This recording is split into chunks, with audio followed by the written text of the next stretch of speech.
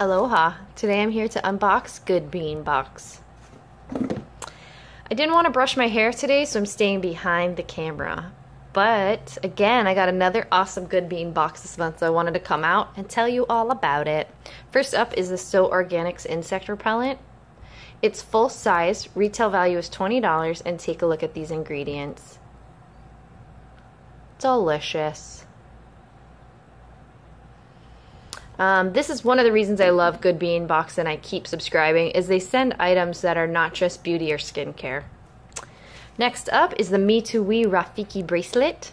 This is the third month in a row that I've gotten one of these bracelets. Again, another fun non-beauty, non-skincare item. It's also doing some great work.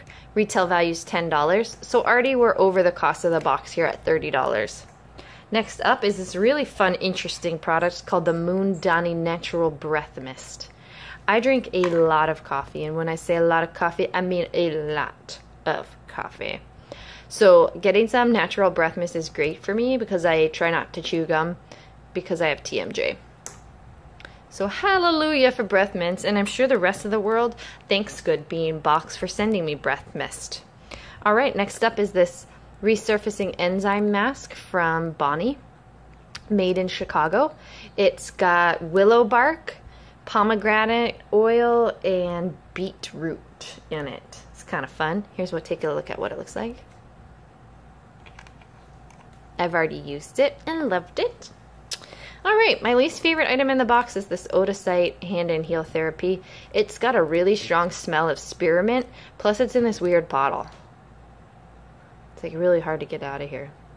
I generally love the Odacite line. I just am not in love with this product because of the spearmint smell. But no love lost, it wasn't a huge sample.